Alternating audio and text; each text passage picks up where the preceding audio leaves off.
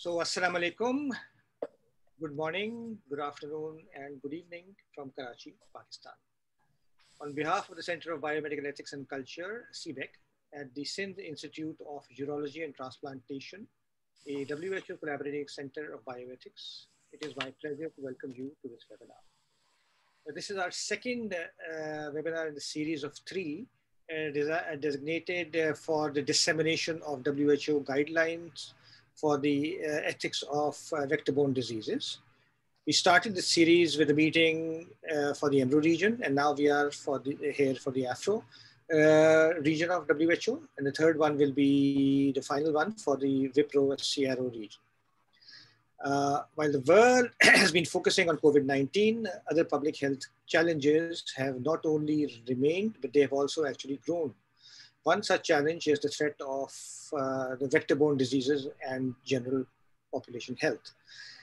And given the wide spectrum of strategies that we have at our disposal at trying to counter these vector-borne diseases threats, there are also a variety of ethical challenges in applying these strategies. Hence, the WHO guidance document on the ethics of vector-borne diseases. We have an excellent panel of speakers with us today, whom I'll introduce shortly. But before that, there is some broad outline for this engagement. So speakers will each have about 15 minutes to deliver their talks, and we'll be happy to take questions after each talk directed to that particular speaker. And after that, we'll have a general question and answer session for the entire panel. The participants are requested to send in their questions in the Q&A feature at the bottom right side of the page of this Zoom application. They will be compiled by my associate, Swaliha Shekhani, who will then put them up for the panelists to discuss. So we'll start today's proceedings with Dr. Andreas Reis from WHO headquarters. Following him will be Coleman from the Seton Hall Law School. He's a professor over there. Then we have Professor Joel Ike. Joel is in the Environmental Health Institute at Singapore. And Francine Ritomi is professor at the Colonese Foundation of Medical Research in the Republic of Congo. And Professor Diki Akimori is from the WHO Regional Office of Africa. So we have an excellent panel of specialists who will deliberate on the various ethical aspects and technical aspects today. So we'll start today's proceedings with Dr. Andreas Reis, who has led this project and has also masterfully coordinated the various members of this committee tasked with the responsibility of developing the guidelines, drawing on each of our strengths. Dr. Andreas Reis is the co-lead of Health Ethics and Governance Unit in the Research for Health Department of the Division of the Chief Scientist at WHO Geneva. After medical studies and practice in internal medicine in Germany, France, and Chile, he pursued studies in health economics and obtained a postgraduate degree in biomedical ethics. His main areas of work are in the areas of public health with a focus on ethical aspects of infectious diseases and outbreaks of emerging pathogens. He has lectured and organized trainings for WHO in more than 50 countries, and including at CBEC in Karachi, where we had the pleasure of having him for our module. And he's also served on various editorial boards, including Public Health Ethics and the Monash Bioethics Review. He has published widely and is a co-editor of 3 books on bioethics and public health. So over to you, Andreas, for your introductory remarks about our seminar and also the process of the guidelines development. Thank you, and a warm welcome to everyone from WHO headquarters. I also first want to thank our speakers for their availability today, and especially also Aamir, Jafarey, and Dr. Moazzam from our Collaborating Center in Karachi for Bioethics for facilitating these implementation seminars of the WHO guidance document on ethics and vector-borne diseases. I think most of us are very much busy with COVID response and have been devoting most of their time to COVID in the last couple of months. But I think it's very important for WHO to insist that other health challenges have remained and need to be urgently addressed. Just a few days ago, there was a report coming out of WHO which clearly stated that malaria, for example, will probably kill more people than COVID-19 in sub-Saharan Africa this year. And there are many other vector-borne diseases that continue to cause very high mortality and morbidity. Most vector-borne diseases actually are neglected diseases, but I would argue that even for the discipline of ethics, vector-borne diseases have been quite neglected until recently. Interestingly, this topic of ethical issues in vector-borne diseases was first prominently raised in a meeting in Africa in 2012, when the Global Summit of All National Ethics Committees took place in Tunisia. And the National Ethics Committees of Africa got together and established a small working group because they were saying WHO has so far addressed tuberculosis and HIV from an ethical perspective, but not malaria and other vector-borne diseases. But it wasn't until the WHO resolution in 2018 on vector-borne diseases that this work really started in serious. And this WHO resolution explicitly called for addressing also the ethical issues in relation to vector-borne diseases. And so between 2018 and 2020, we worked quite hard with an expert group, which included both Dr. Ake and Dr. Jafarey and Dr. Coleman as a lead writer, to establish these WHO guidelines, which we are happy that we published them just recently. And I hope that with the seminar, we can go a long way to contextualizing this guidance and hopefully facilitate the implementation at country level. Thank you very much. And I look forward to the talks and the discussion. Thank you, Andreas, for your introductory remarks. So we'll go on to our first speaker, who is Professor Carl Coleman. He'll be talking about, giving us an overview of the guidance documents. As Andreas said, he's actually been the lead writer for these guidelines. Professor Carl Coleman is Professor of Law at Seton Hall Law School and a core faculty member of the Seton Hall Center for Health and Pharmaceutical Law and Policy. Before joining Seton Hall faculty, he was executive director of the New York State Task Force on Life and the Law, an interdisciplinary commission charged with developing public policy on issues raised by medical advances. He has served as bioethics and law advisor to the WHO in Geneva and as a member of the Secretary's Advisory Committee on Human Research Protection of the US government's Health and Human Services Department. Professor Coleman has authored numerous articles in leading law and health policy journals. He has received his JD magna cum laude from Harvard Law School, and holds an AM in East Asian Studies from Harvard University and a BSFS cum laude from Georgetown University's School of Foreign Services. So over to you, Professor Coleman, for your talk. Okay, thank you very much. Let me just get my slides, show my slides. So give me 1 second.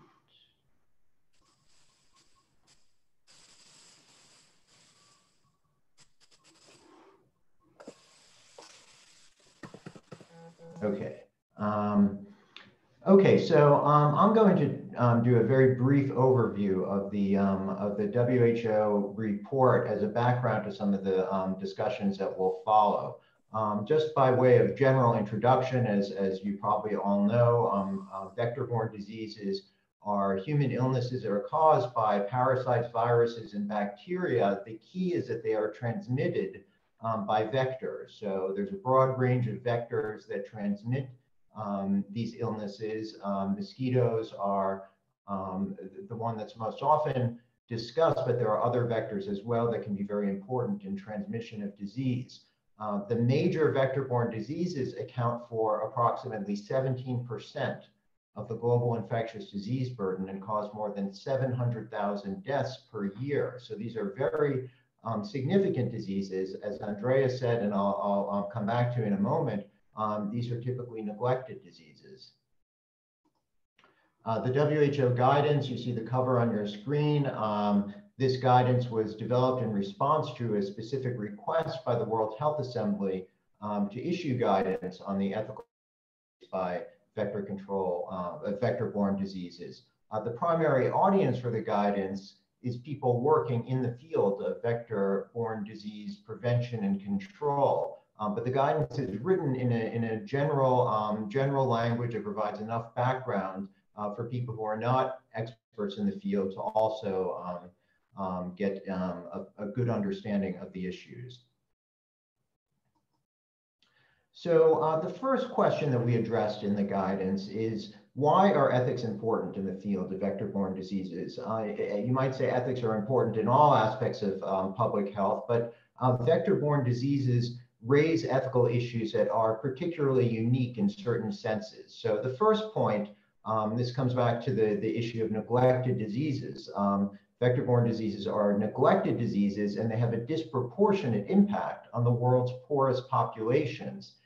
This neglect manifests itself in a number of different ways. The most concerning way is the lack of attention to the development of measures that might affect and improve the situation. So, for example, the development of drugs, vaccines, and other vector control technologies. So one of the major ethical issues in vector-borne diseases is addressing both the disparate burden of the diseases and the neglect that comes from that.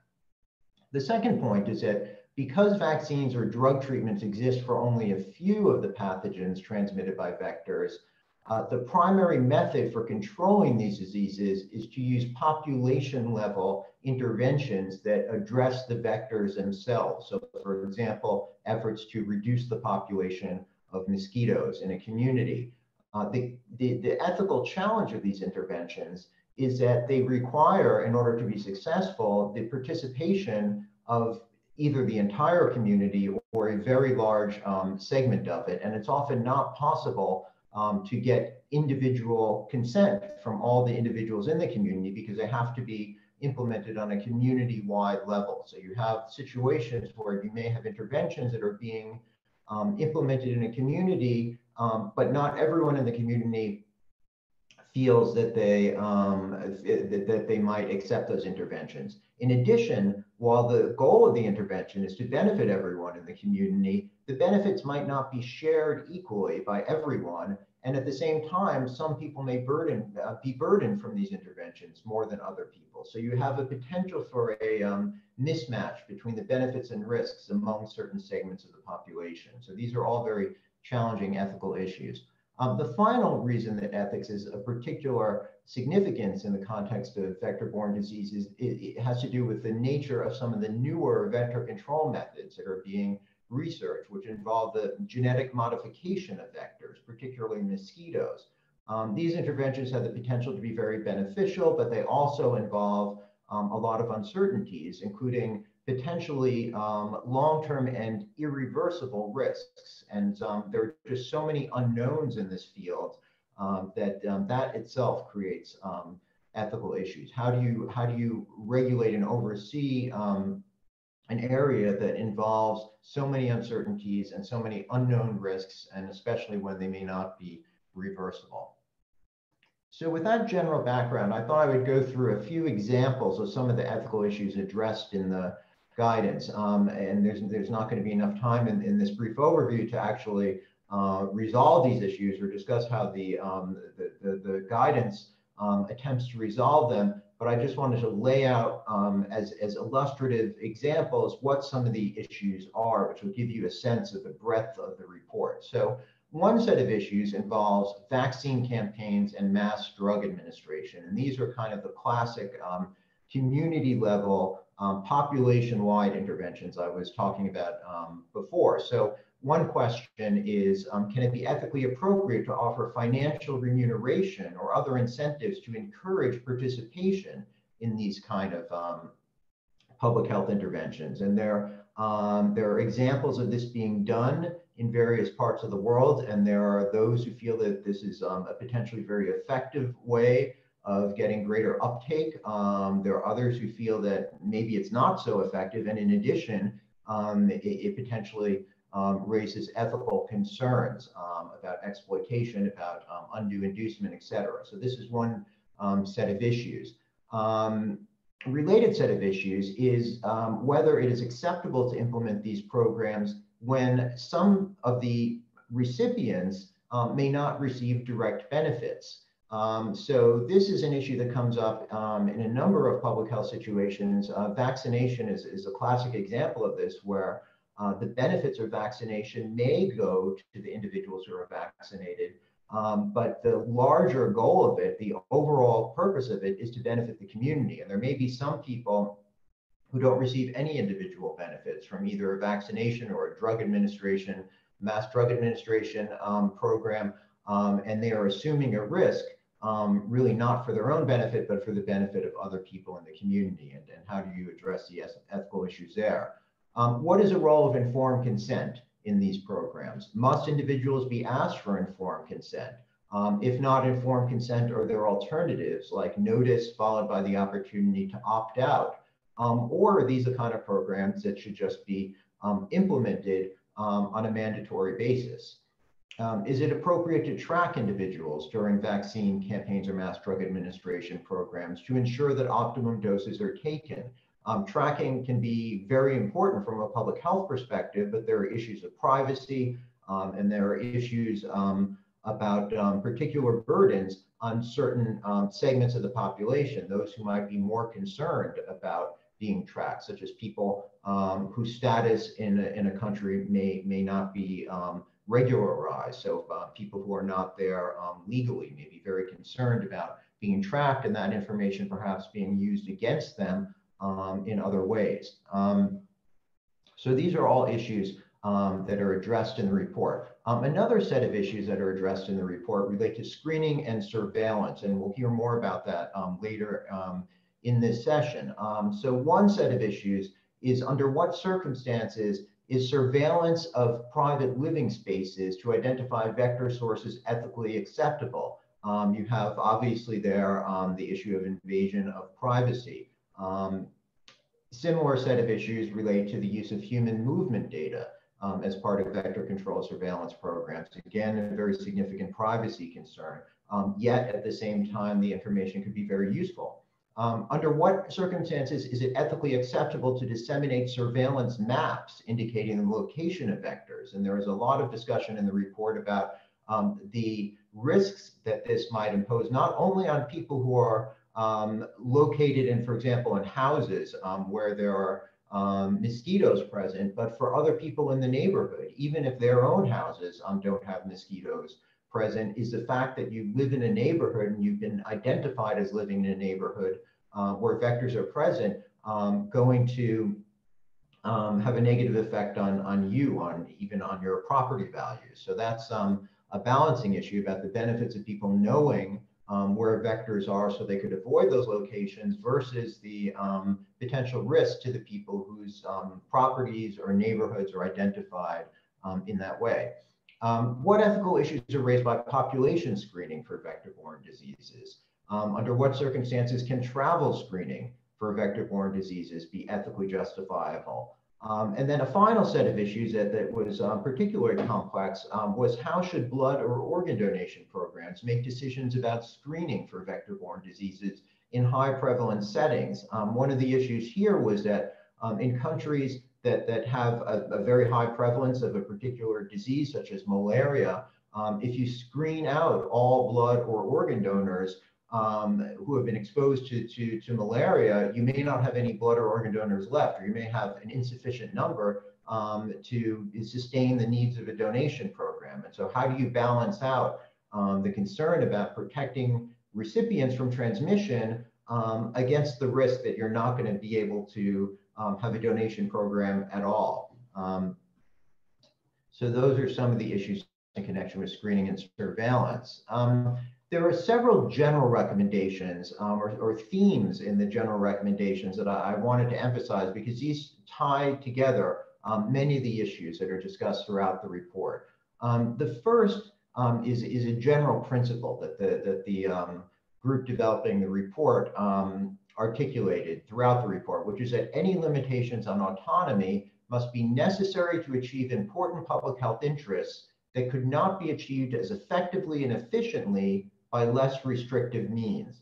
And there are a few points in that phrase that I want to emphasize because there's a lot really packed into there. One is that in order to limit autonomy, there has to be an important public health interest at stake. It's not sufficient to limit autonomy to say this might somewhat help achieve a very minor health-related goal, but there has to be interest of a level of life and death or severe impact on people's health at stake. And that is going to be triggered in most cases with public health interventions designed to control vector-borne diseases. But the other piece of that is that the interventions or the limitations on autonomy must be necessary to achieve that important public health interest. If you could achieve the important public health interest in some other way that is less restrictive, then, you know, all things being equal, you should try to do it that other way.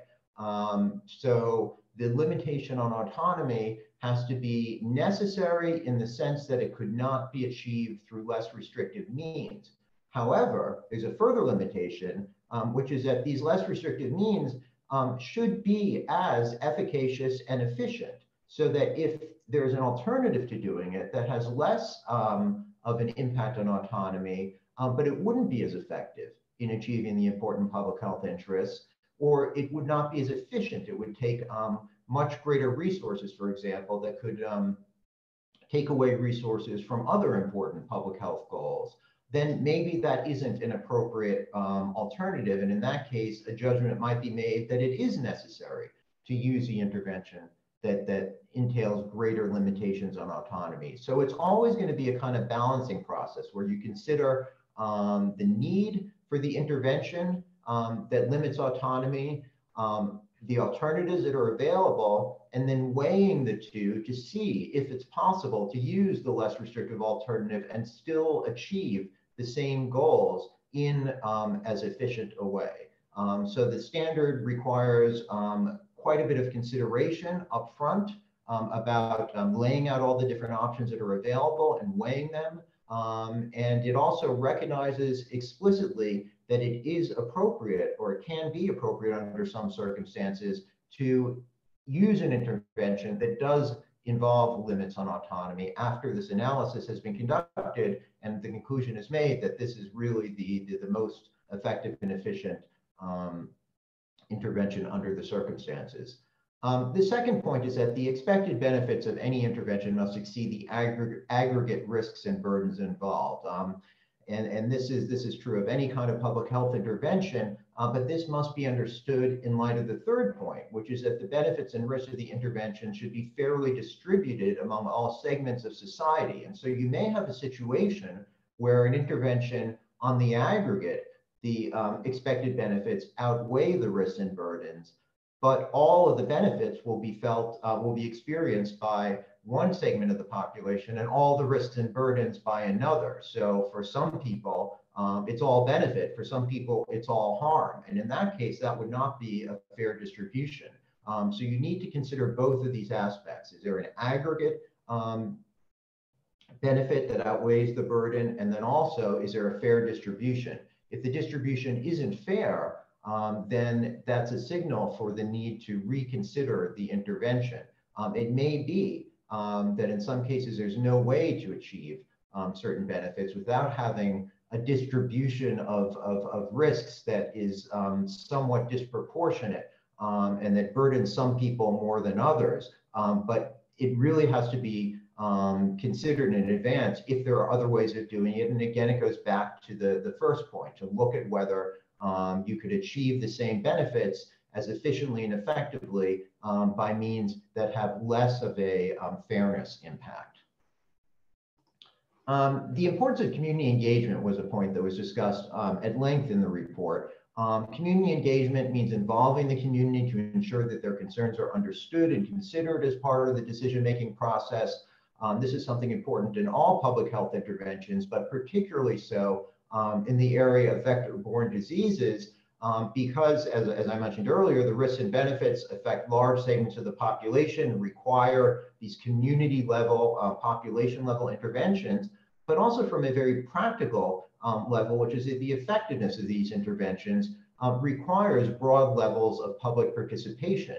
So, for example, if you have a campaign to clean up stagnant sources of water in the community and people aren't willing to do it, or they don't believe in the value of doing it, it's not going to get done and it's not going to be effective. So you need to have community buy-in to many interventions, and this requires engaging with people in the community, understanding their concerns, and taking them into account as the programs are developed. A few final points, other recommendations that are made in the report that I wanted to emphasize. The first is that decision makers should be aware of the various social factors that are relevant to the risk of being exposed to, infected with, or suffering harms from vector-borne diseases, as well as the way these factors intersect in particular settings.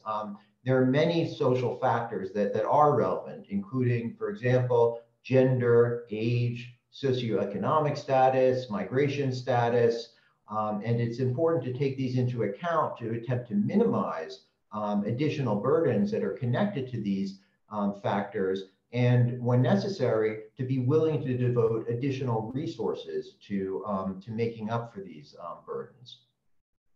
The second point that was addressed in the report that comes out very strongly is the complexity of decisions about genetically modified vectors and the need for a very robust process of risk assessment and community engagement, and a focus not only on scientific risk, but also on social and economic risks in this process. And then finally, the need for more research on vector-borne diseases, and research not simply on the scientific issues about diseases, but also on some of these social, economic, and public health issues, and including, for example, what are the best strategies for community engagement about vector-borne diseases, about communication about vector-borne diseases. How can human behavior be better understood in a way to understand better the transmission patterns? So there's a need for research not just on the kind of purely medical level, but also social science research, behavioral research, et cetera. So that's a very general overview, and you will hear more about many of these issues as the program continues. So thank you very much. Thank you very much. There was one question that was mailed in for was not on the question. The impact of vector-borne diseases and the social status of individuals affecting people who are poorer more than people who are rich, I guess. Do your guidelines talk about the social determinants of health and how they can be improved in order to deal with these diseases? Yes, in fact, it's a very good question. In fact, the guidelines spend quite a bit of time talking about the social determinants of health and how these are really the most important factors in understanding vector-borne diseases, transmission patterns, and also ways that they could be addressed. So, for example, there's a long discussion about gender and the different ways that gender dynamics affect who is exposed to vectors and how the risks are shared or not shared equally among the population. Socioeconomic factors, why, for example, housing is a critical issue with respect to vector control. That people who live, for example, in houses that have dirt floors are inherently more exposed to vectors, and that's something that can be addressed only by taking greater efforts to address the underlying factors that lead people to live in houses with dirt floors, which are related to poverty, related to transportation systems, related to issues of water and sanitation, and all sorts of systemic issues that need to be addressed to ensure that people aren't living in conditions that are prone to becoming grounds for vector transmission. So there's a great deal of linkage there between the social determinants of health and vector-borne diseases, and that is discussed extensively in the report. Great, thank you very much. We'll take more questions when they come in the panel discussion at the end. So we move on to the second speaker of the day, Professor Joel Ike. He will be talking about dengue vector control and surveillance, ethical concerns. Dr. Ike is presently the Director of Environmental Epidemiology at the Environmental Health Institute in Singapore. He is also an adjunct assistant professor at the Duke National University of Singapore Medical School. He has 18 years of experience in public health policy, vector control operations, community advocacy, and scientific research. His interests include assessing the impact of environmental determinants on population health and program evaluation. So Dr. Ike's slides will be run from our end in order to facilitate. So I'd ask Swaliha to please assist in that. Thank you very much. Over to you, Joel. Thank you very much, Aamir. Good morning, good afternoon, and good evening to all of you who've tuned in. I would like to thank the WHO and CBEC for organizing the webinar today. In the next 15 minutes or possibly less, I'll be speaking to you about dengue vector control and surveillance and the ethical concerns using examples from Singapore. So if you could go to the second slide. So this is a summary of what I intend to share. I'll be just reiterating the importance of public health surveillance. What are some of the disease control measures that are used for stopping dengue transmission?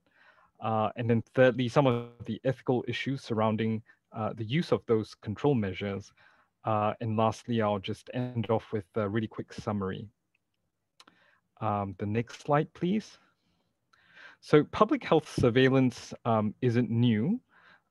It's been in place since the 1600s and the 1700s.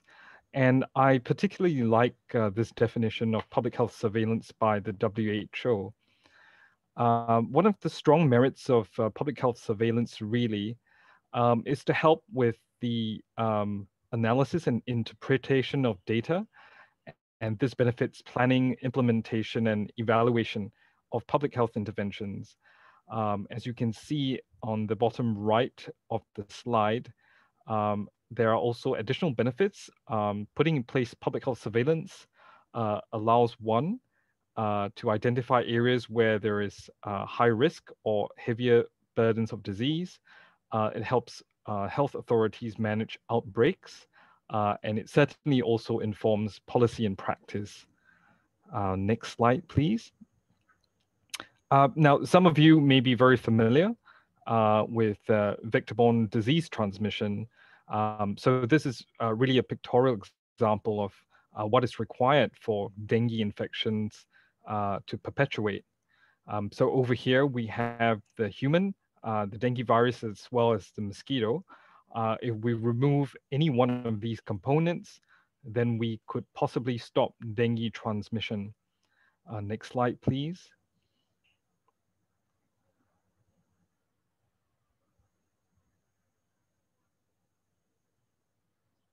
So 2 slides back, please.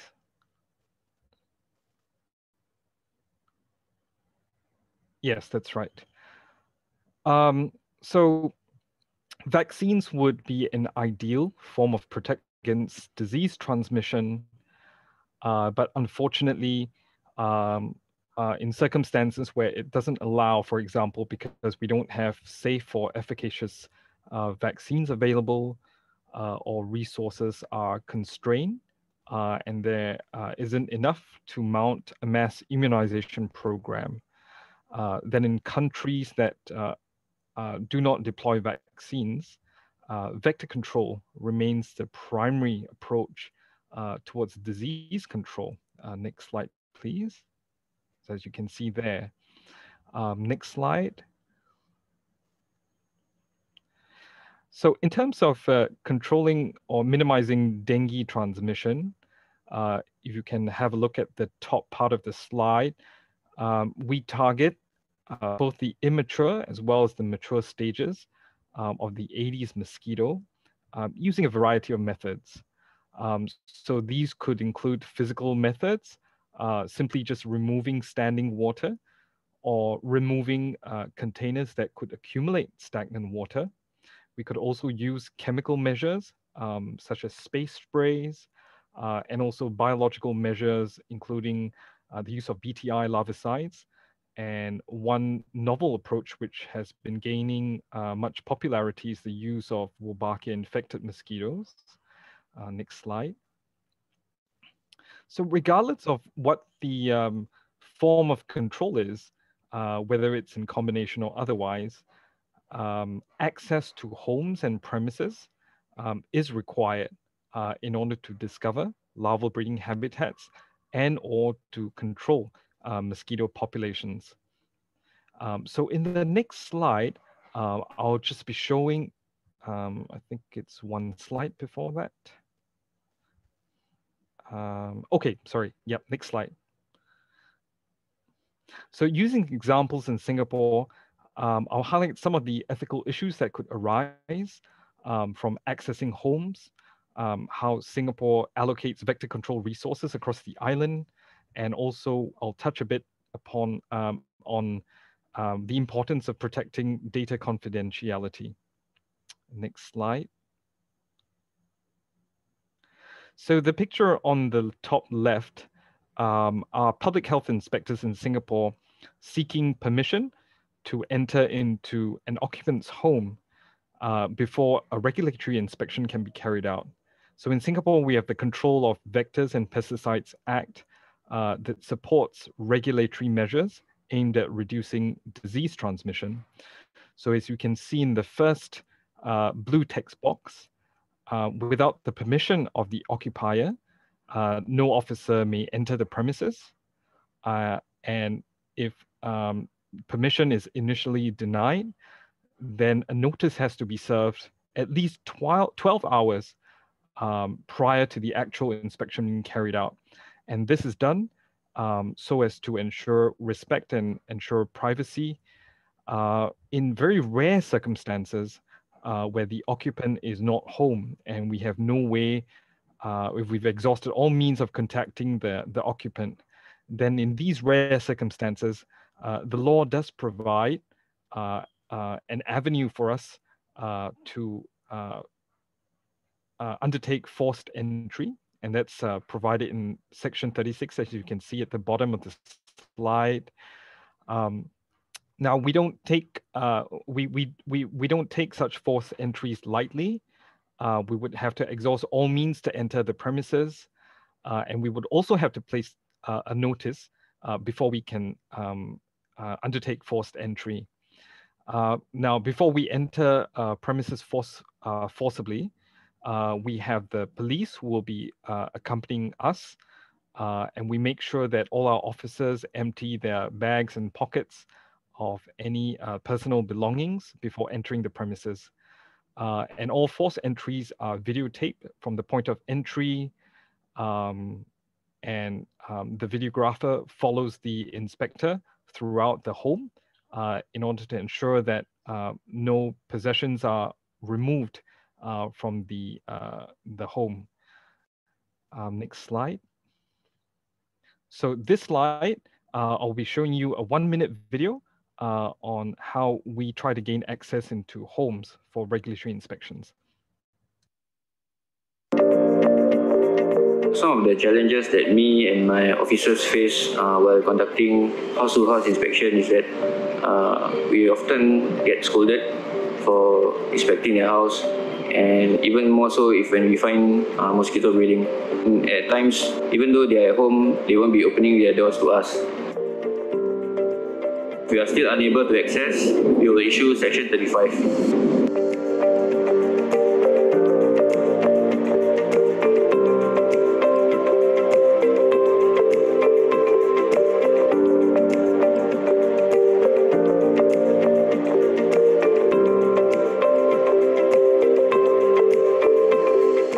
On the whole, Singaporeans are quite cooperative and helpful and are appreciative of our work, which is what motivates me and my officers. And we also can do our part by doing the Mozi wipeout.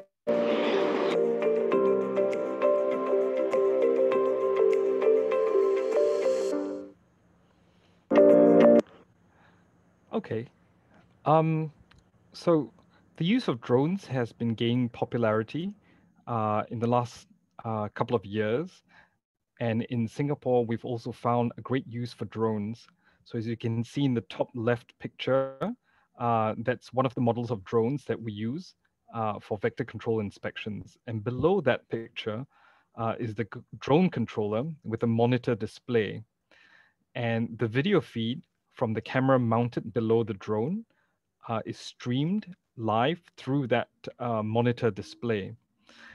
Now in Singapore, we have very strict rules on the use of drones for regulatory inspections.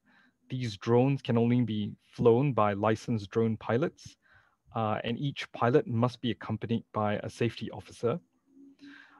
No drones can be flown for inspections without prior authorization from the Civil Aviation Authority of Singapore. And applications for drone flying have to be made in advance. So one of the issues of using drones for inspections is that it may infringe the privacy of home occupants. So as you can see on the picture on the extreme right of the slide, occupant permission has to be sought before the drone can be flown. And the pilot must take the most direct flight path, avoiding windows if possible. Now, because the video footage is streamed directly into the monitor display, this gives rise to possible footage that's being captured that should not be due to privacy issues. So video footage is not retained by the drone pilot. And when the drone reaches the point where a larval habitat is discovered or there is an infrastructural defect, a picture is taken and shown immediately to the occupant, but it is also immediately deleted after that with no video nor still footage retained. Next slide. So one of the things that the guidance has discussed is how vector control resources shouldn't be discriminatory in any sense. One of the things that we've done in Singapore is on an annual basis, we've used machine learning to develop an island-wide dengue risk map. So if you can see the map on the left of the slide, the darker areas represent areas where there's higher dengue risk, and the green areas represent those that have lower dengue risk. Now, all disease control measures in Singapore are based solely on the intensity of transmission. So the areas that will receive the most amount of vector control resources are the ones where the disease burden is highest. And vector control resource allocation is not discriminated in any other way. Next slide, please. So vector control inspections provide opportunities for data to be collected, and how we handle data is very important to building public trust and also ensuring the effectiveness of disease control programs. So on the top left map, as you can see, there are red and yellow zones depicting areas where dengue transmission is occurring. You will note that no specific locations where dengue infections are reported are indicated on the map. Instead, disease data is aggregated into zones, and then they are made publicly available on our website, and that's the URL that you can see right at the bottom of the slide. Regulatory inspections also facilitate the collection of data on entomological activity. So if you can see the bottom left map, these are publicly available information on areas where there is heightened Aedes aegypti activity. Again, no specific premises are listed, but instead we are careful to aggregate the data. And even in this sense, the data is useful to reinforce community awareness and to direct the focus of vector control measures aimed at reducing the disease burden. And now for the final slide. So in summary, surveillance and control measures, they are important in disease control programs. Some of these activities may give rise to ethical issues. So it's important for us to acknowledge and respond to these ethical challenges because they're essential for building public trust. And for disease control programs to work effectively, it is essential to have the community support, and hence public trust must be built to give confidence to community action. With that, I thank you very much. Thank you, Joel, for a very, very good and lucid presentation. So one question that came up was that you talk of public trust, which is extremely important in surveillance measures and buy-in. What are the measures that have been instituted for the community to buy into these measures? People need to open their doors. People need to believe that the drones are actually not looking into their windows and all of that. So how have the community engagement processes worked out in Singapore? That is one part. And the other part is, how do you see this playing out in different other communities? Because Singapore is a very special sort of a community of people who've bought into this. So how has it happened in Singapore, and how do you expect it to happen elsewhere? Aamir, thank you very much for the question. So in Singapore, officers who can carry out regulatory inspections of homes, they cannot do so without the presence of the occupant. The occupant must follow the officer wherever he or she goes in the home. And this builds that kind of trust where the officer is solely focusing on his work, and it avoids any potential suspicion on things having gone missing or things having been stolen. Now, we have a very strict process where the officer who is responsible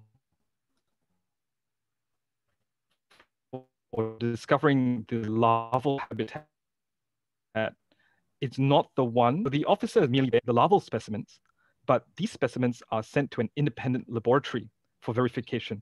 So in that sense, there's objectivity, and there is just no way for the officer to just determine on site that it is a vector that he has found. Now, in cases where there is a dispute, the officer is not directly involved in the investigation, but there is a separate unit that looks into appeals for alleged wrongdoing or when the larval specimen is not collected correctly. And so that forms that kind of independence that the community can trust that our officers are doing their job professionally. Now, I think it's very important for disease control programs to build that trust in the community. Now, if the community doesn't trust these officers, they're just not going to let them into their homes. They're going to deny entry. They're going to make it difficult for vector control activities to be carried out. For example, one of the modes of control is to use space sprays, and we can use space sprays in homes. So the Aedes aegypti mosquito loves to be in homes. Now, if occupants deny entry into these homes, then we won't be able to use these space sprays. So the effectiveness of vector control will be severely limited. And of course, home occupants, the community have all kinds of ways of derailing programs if they don't trust the government. They can make it difficult in other ways. They can give a lot of feedback for governments to spend a lot of resources chasing the wrong ends of things. So I think wherever the setting is, I think it's important for community engagement to take place and for the community to really feel that the efforts really are done, not to implicate anyone in particular, but really for the benefit of the entire community. Great. So I think there is one more question. Yeah. So Dr. Faiz Ahmed Raza from Pakistan is asking, how do you ensure privacy in case you see anything suspicious inside an uninhabited house? And how long are the video records kept? You've partially answered the question, but yeah.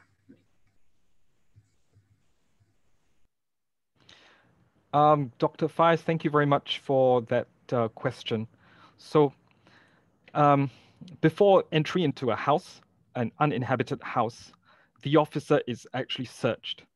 So he cannot bring in anything except the tools required to collect the larval specimens and possibly his torchlight. Only one officer enters the house and a videographer stands behind the officer with the footage being recorded. The officer is never ever left out of sight of the videographer. So in that sense, it's a complete video clip of the entire inspection. When the officer exits the premises, the officer is again searched to make sure that he doesn't have any belongings that weren't already on him before he entered the premises. These footages, they are stored, I wouldn't say forever, but we don't delete them. So we keep them for as long as possible because we don't know when the occupant may return. So yeah, I hope that answers your question. Yeah, that was a good response for a tricky question. All right. So thank you very much, Joel, for an excellent presentation and giving us a very good overview. So we'll move on to our next speaker, Professor Dicky Akemori, who's just joined us. He will be speaking about addressing vector-borne diseases perspectives from ethical reviewers. Professor Dicky Akemori is a regional advisor for vaccine research and regulation in the WHO Regional Office for Africa in Brazzaville, Congo. He is responsible for vaccine research, regulation, and safety. He holds a PhD in immunology, and prior to joining WHO, he was professor of immunology at the College of Health Sciences, University of Ghana. He has over 150 publications in peer-reviewed journals. Professor Dicky Akemori, would you want us to run your slides, or would you want to do that from your own end? Well, thank you very much. If you could kindly run the slides from your end, I think that would be so we just received thank you so much. Give us a second. We will be able to do so. Yeah. And could you turn your video on? Thank you. Yes, I have done so. Thank you very much. I hope you can see me. I'm using a larger screen and the laptop is in a different position. No, but we I can't do hope you can. You can't, okay. At all, yeah. Okay, so I'm going to try and do something about that. Great. Great. Yeah, we have a beautiful background and now we've got you in the foreground. Thank you. Okay, thank you so much. Thank you. So I really am very, very grateful for the invitation to Afro for us to be part of this very, very important discussion on vector-borne diseases. And I'm making this presentation really in my capacity as a reviewer and part of the WHO Afro Ethics Review Committee. And so next slide, my intention is to bring to the discussions the perspectives of a reviewer on vector-borne diseases. First of all, my entire, most of my public health training has focused on some very important vector-borne diseases, particularly malaria, which, we've been talking about, all this while. So my intention is therefore to just see how can ethics review committees and reviewers in general address vector-borne diseases. What are some of the key aspects of this very, very nicely done report that can inform on the work of reviewers? And so I'll try to just say a few things about vector-borne diseases. I'll talk about the core reviewer principles or what guides reviews. I'll look at the key elements of vector-borne diseases. And I've actually identified just 3 elements. There's a lot to be said about vector-borne disease, but I've taken 3, and I see just how reviewers can help to address this, and I'll just conclude with a few remarks. So the next slide, please. Thank you very much. So clearly, we all know about vector-borne disease. We've heard so many, we've heard about, the presentations which have tried to address these diseases. And so I don't want to waste too much time on, as if we're preaching to the converted, but certainly it's important to mention that these are a wide range of diseases or pathogens, that affect, a lot of people, perhaps more than, more people on the planet than, those who are not really affected. And as much as we focus on the key ones that are endemic, we also need to remember that there is also the potential for some of these to be epidemics or pandemics. And in fact, we don't need to go far to recall the Zika epidemic that we had. Next slide, please. So these aspects, therefore, make these diseases really, really important. And as I said, from a research point of view, you want to ensure that you are able to advance knowledge on these important diseases, an understanding of these diseases, and to help provide, interventions or tools that are of the highest quality, that are effective and safe to help address these diseases, either control them or prevent them where it's possible. And for this to happen, you also need regulators, and you need ethics committees. You need people who regulate clinical research, who can deliver verdicts, or who can deliver effective, safe, and appropriate interventions, because their interventions have to also be very appropriate.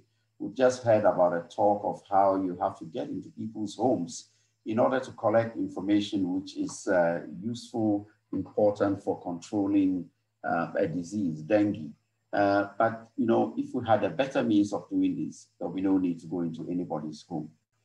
So reviewers, therefore, the reviewer's perspective is therefore important as we address vector-borne diseases. The next slide, please. Now, having said this, there are some principles that guide or which are used by almost every reviewer who does ethical, ethics reviews of any applications submitted for research. And among these, the core ones are, to establish that there is some social and societal clinical value, that there's scientific validity, that the science is right, and also that there's fair subject selection. And obviously, you want to assess the risk-benefit ratio and make sure that it favors, or at least, if not completely, the participants. And of course, the review itself must be independent, and there must be informed consent. The next slide, please. I mean, these core principles are, the basis of these core principles really are a number of codes, declarations that we are familiar with, whether they are global, regional, or national. These have informed these core principles. The next slide, please. But how do reviewers interpret these? Obviously, I think it's important to go into detail how these principles are interpreted. And if you look at the societal or social and societal clinical value, obviously we need to know that the research in question fulfills, or it merits the risk, because participants take a risk. It doesn't matter how you value this, but there's always risk. Also, it's important to look at the relevance, to the society, because you don't want to research an intervention which really doesn't fit the society, something that they cannot, incorporate, however good it is, into their own values, into their own systems. And of course, there's also the need for scientific validity, and that also comes with a series of questions, some of which I have highlighted here. The next slide, please. Then there's also the fair subject selection. And here, again, the science must determine the subjects. I mean, it should not be of a selection of participants based on convenience. Privilege, the ease of recruitment, which are often the issues, the costs, and so on, must never be made the overriding factors in selecting participants. And of course, the favorable risk assessments, clearly this favorable risk benefit must be determined with the evidence from the study in question. Next slide, please. So again, independence is critical, and I don't want to dwell on that. And of course, we all know about the importance of informed consent and the need for that process to fulfill its requirements, its fundamental requirements of adequately informing people and giving them the freedom to decide and to accept whatever it is that they're going to participate in. The next slide, please. So again, the respect for potential and selected participants.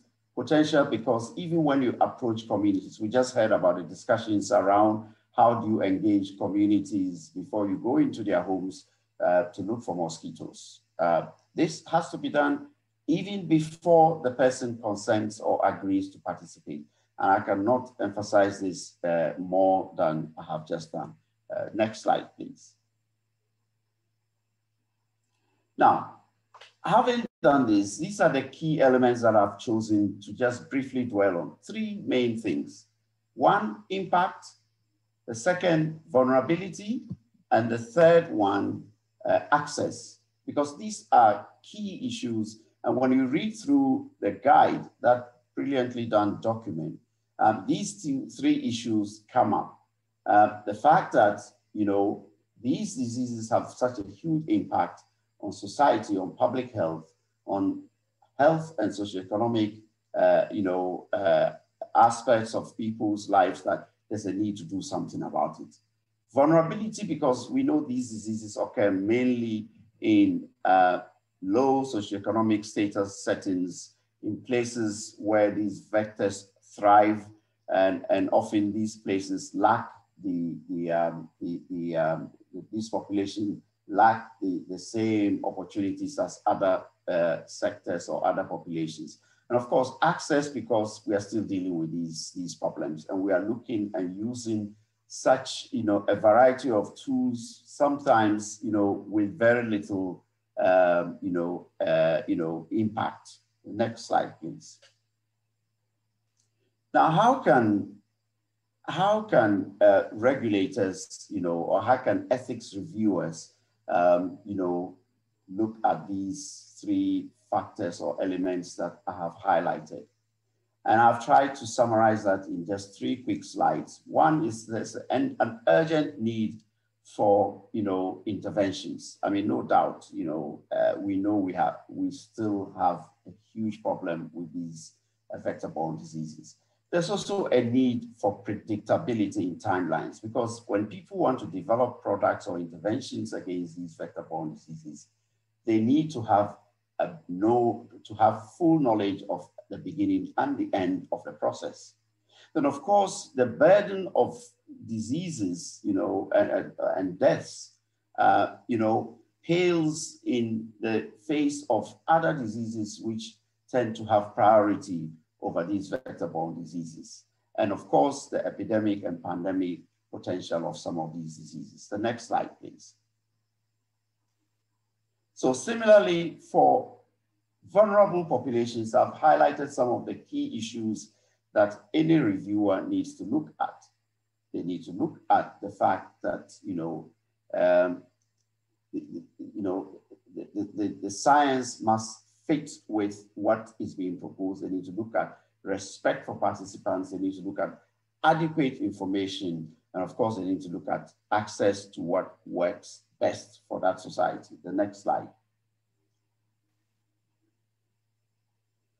And again, for access itself, obviously, we know that, you have to start with basic research, acquire the information, and then you need to move on to where you actually test these. And that's where ethics and especially also regulators come in, and the need for them to expedite their task, because that would be very pivotal in determining what the outcome will be, whether you end up with an intervention that works, that is safe, that has efficacy to help address vector-borne diseases. The next slide, please. So having highlighted these, I just wanted to just go and give the case of COVID-19 and show that indeed, if one were to do this and to prioritize, I think that with that, ethics reviewers can make a difference, because we know that COVID has pushed and caused this global, massive effort to accelerate R&D and to come up with interventions. And this has been largely successful. And I think one of the factors of success, one of the key points, one of the key issues which has actually made this successful is because of the expedited review processes. And in the African region, we have what we call the African Vaccine Regulatory Forum, which brings together ethics committees and regulators to work together to expedite ethics and regulatory approvals of applications, especially clinical trial applications. And they responded, and in the next slide, please. Yes, in pushing from what was a regular 60-day procedure for turnaround for clinical trial applications to what they already had 30 days also for an expedited procedure. They went even further to 10 or 15 days for products, depending on whether they are novel, 15 days, or already registered, repurposed, 10 days. And I think this has made a huge difference and contributed to getting an intervention against COVID-19. The next slide, please.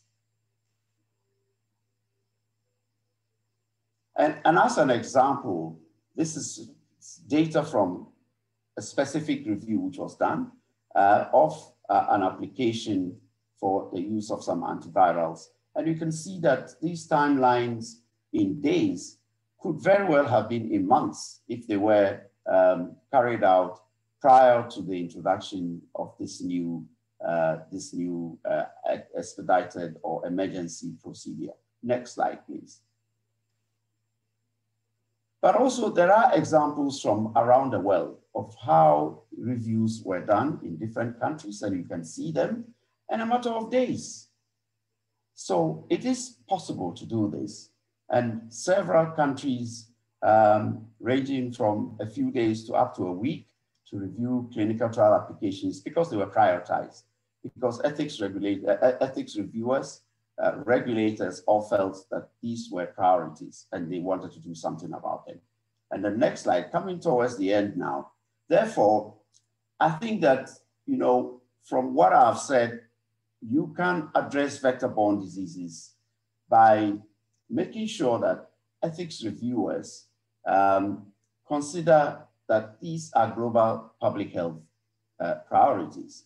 And that, secondly, that there's an urgent need to develop, interventions which work, which are appropriate, which are cost-effective for these diseases. And so ethics reviewers do have a critical role to play in this. And for me, there's a lot that reviewers can do to expedite, procedures which will lead to eventual, development of interventions. And finally, the next slide. In conclusion, I therefore want to summarize by saying that vector-borne diseases affect the vulnerable. They also have a great deal of impact, and we need access to interventions which work.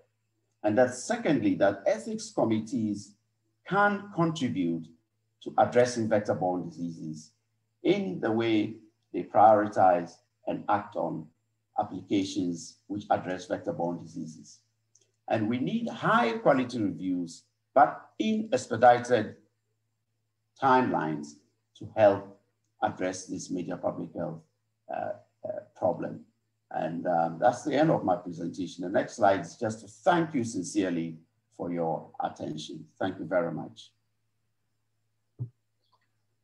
Thank you, Professor Akinmore, for a very lucid presentation, and you've raised a lot of interesting points. I think we have some questions that my associate Swalia would like to put forward to you. Yeah, so thank you so much, Dr. Dickey, for your presentation. Just one, I have 2 or 3 questions for your talk.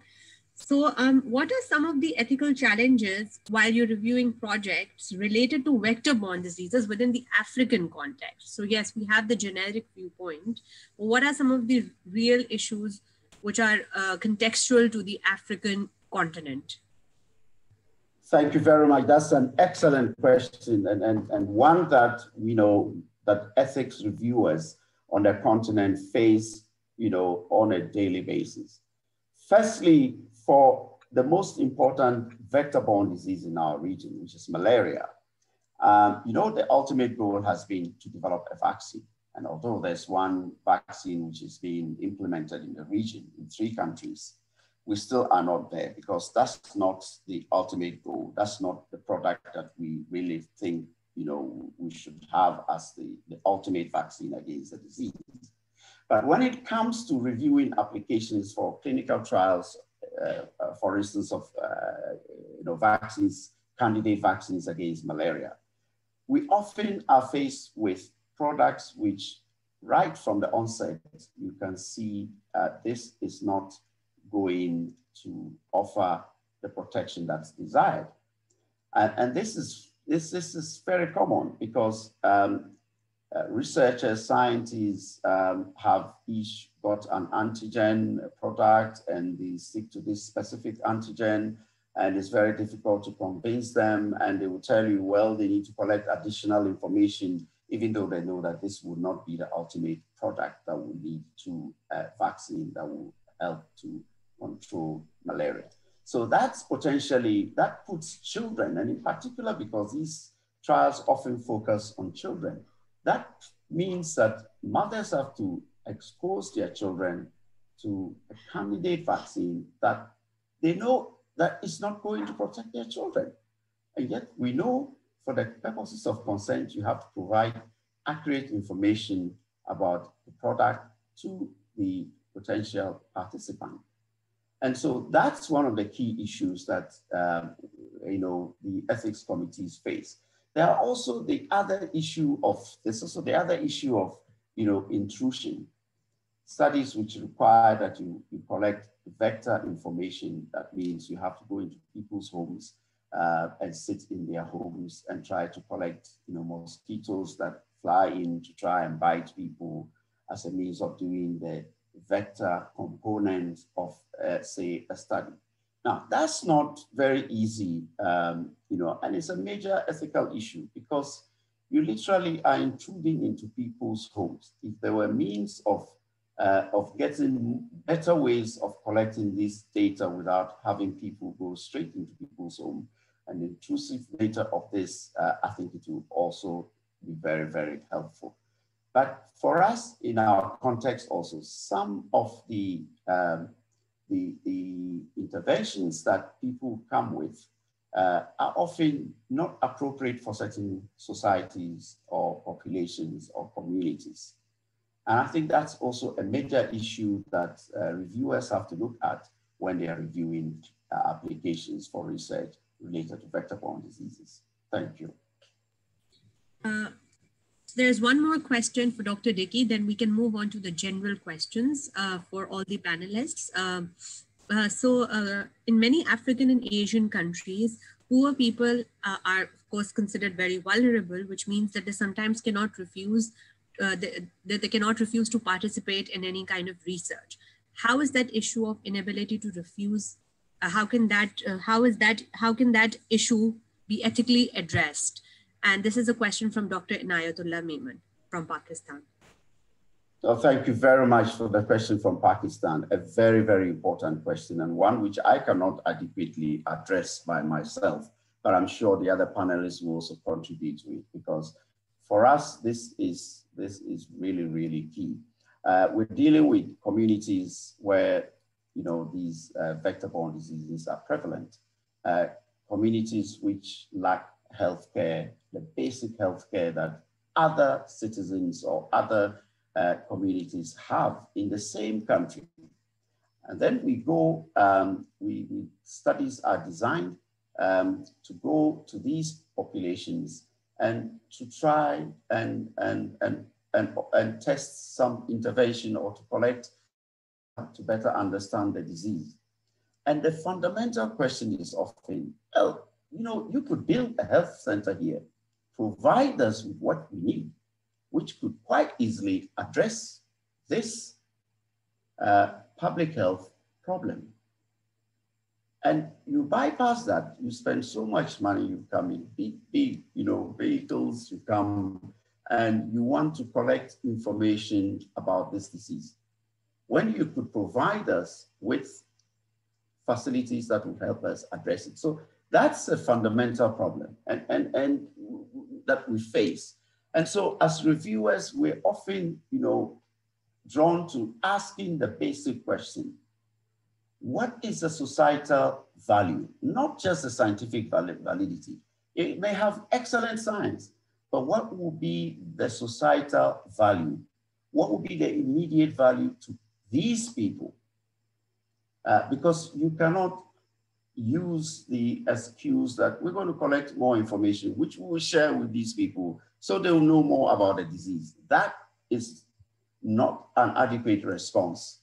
And so this clearly is a major issue that we grapple with. I'm sure the other panelists will also have experiences to share about this.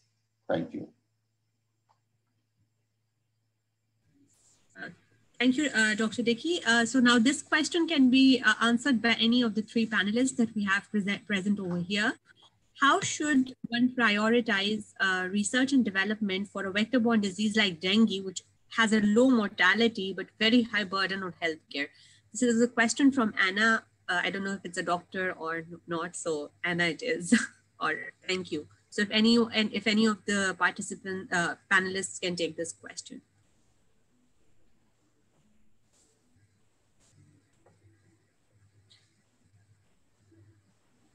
Perhaps I can invite Dr. Coleman for this response. Okay, so the question is, how should priority be determined for? Yes. Sorry, I'll just repeat that, Dr. Coleman. Yeah. How should one prioritize research and development for a vector-borne disease like dengue, which of course poses a lot of burden on societies, but has very low mortality? I think what Anna is alluding to is that with COVID, with something Dr. Dickey actually illustrated, the mortality is pretty high in some parts of the world, which is perhaps not the case in dengue, which has great morbidity, but very low mortality. Yeah, I mean, that's a general question about prioritization of resources. I mean, there are various techniques that are used to try to make these comparisons. So for example, one way is to look at the concept of quality adjusted life years, where there's a mixture of considering burdens on quality of life and burdens on extent of life. And so a significant burden on quality of life for a substantial number of years might be deemed equivalent to a lesser burden on the extent of life that applies to a smaller number of people. So I think in principle, you could say that a very significant burden on health that isn't life-threatening could be deemed a very high priority if the burden is significant enough. So it's hard to make a general statement. It really has to be balanced out with what else is at stake. But in principle, the fact that it may not have a significant impact on length of life doesn't mean that it isn't a high priority or shouldn't be a high priority. Thank you. I hope that question is answered for you, Anna. One more question from Dr. Moazzam for Dr. Coleman. So regarding genetic modifications of vectors, so when these guidelines were being drawn up, were there any discussions regarding the possible broader environmental risks as insects play a major role in the balance of nature, in nature, different species, etc.? Yes, that was in fact one of the main areas of discussion was environmental risks, and this also goes into the big question of the unknowns, because some of these risks are really not known, but the environmental risks are among the more challenging ones, because it gets to the question of who is really qualified to assess the risks and who is entitled to make a judgment that those risks are reasonable to assume, because they're not risks that any one person is assuming for him or herself. They're risks to humanity, really. And so you know, this calls out for a more robust process of community engagement, of risk assessment, but there are just some general questions that need to be addressed as to whether these are the kind of risks that are worth taking in the first place. I mean, just to add to what Dr. Coleman said, you know, clearly in our region, because I know there was a big project to try and introduce, you know, experimental ways, I mean, mosquitoes which have been modified genetically to try and address malaria. And as you rightly pointed out, yeah, sure, regulators in countries can make decisions, you know, ethicists can make decisions, but at the end of the day, I mean, the intervention is going to be implemented in communities, in societies, and the views of these people also matter, you know, and these should also be considered, because at the end, you're going to change their immediate environment, you know, even if it's a limited experiment to try and assess the impact of this. So I fully agree that, you know, it's not for one person or one entity to make that decision. Over. Okay, so there is another question from Professor Bushra Shirazi for Dr. Coleman. You spoke at great length about the limitations to autonomy. Now, in an intervention in which it necessitates this kind of an intervention to the autonomy of a particular group of people, and the intervention leads to some sort of harm, what she's asking is do the researchers or the intervention, the public health folks, owe something to that community because they have been harmed because as a result of this intervention, over and above their own permission to enter? Yeah, I mean, I have to say that wasn't an issue that was discussed extensively in this guidance, but there are a number of other guidances on research ethics in general which do address that issue. And there's a general agreement that if people who are involved in research are subject to harms, they should be compensated for those harms. So I think those general principles would apply in this context. Okay, I think we should now turn to Dr. Andreas for some final remarks to conclude the session. We are ending the time that we allotted. Yes, I just, we have 2 minutes on the clock, so I just really want to take this opportunity again to thank our organizers from the Karachi Collaborating Center for Bioethics for organizing this wonderful seminar, and also our speakers, Dr. Coleman, Dr. Ike, and Dr. Dickey, for really laying out these very important issues. I hope we have been able to convey the importance of this rather novel topic, both for bioethics as well as for vector-borne diseases, which is addressing the ethical aspects that arise in vector-borne disease management. I think, again, it has been quite neglected in the previous years, and I hope with the publication of this document, WHO has contributed to putting this on the agenda. And I also hope that seminars like these will serve to disseminate this important topic in the African region and also beyond worldwide. So thank you very much again to everyone, and yeah, I hope to see you soon. Thank you. Thank you for all the participants and the panelists for making this a success. Thank you, and goodbye. Yeah, thank you very much. Thank you. Goodbye.